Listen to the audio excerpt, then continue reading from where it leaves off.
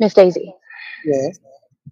please do not use Michael's name when you are talking about SA or our situations. Do not use And who Michael's said name in that? that. Who said I was doing It that? ha- you were running Michael's name, which I'm very grateful for that you always run Michael's name and the phone number for contacts for tips. But when it comes to those situations, please do not run my son's name. When have I run your son's name?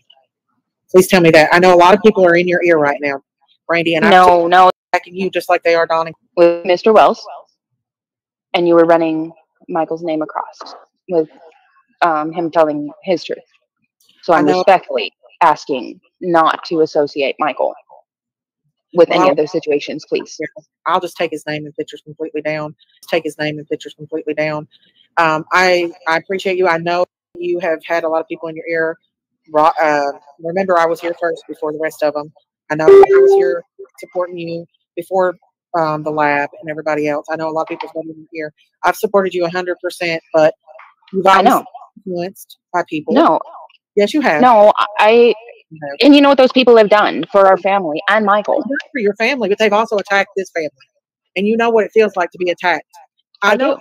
Bonnie I'm Candy. asking in honor and in respect for Michael and my family. Please.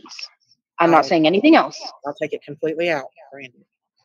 It has been a long 2 years since the disappearance of 5-year-old Michael Vaughan from his Fruitland neighborhood. Despite the passage of time, his mother, Brandy Neal, remains unwavering in her determination to find her son, affectionately nicknamed Monkey. Michael was last seen near Southwest 9th Street on July 27, 2021, wearing a blue Minecraft t-shirt, dark blue briefs, and blue flip-flops. Fruitland Police Chief J.D. Huff emphasized the importance of keeping the community informed while maintaining the integrity of the ongoing investigation. He expressed his top priority as being justice for Michael and his family. Despite the ongoing investigation and the hope for eventual accountability, the Vaughan family has faced numerous challenges in the past month, according to Neal. She shared her sentiments, saying, "Everything feels like the day Monkey went missing all over again. It's so hard every day, but for days like these, birthdays, Halloween, Christmas, everything without Michael here is heartache."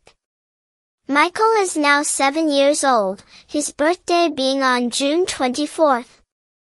The search for answers continues, and anyone with information can send tips to find Michael at fruitland.org or to Crime Stoppers at 343cops.com. Tips may be submitted anonymously.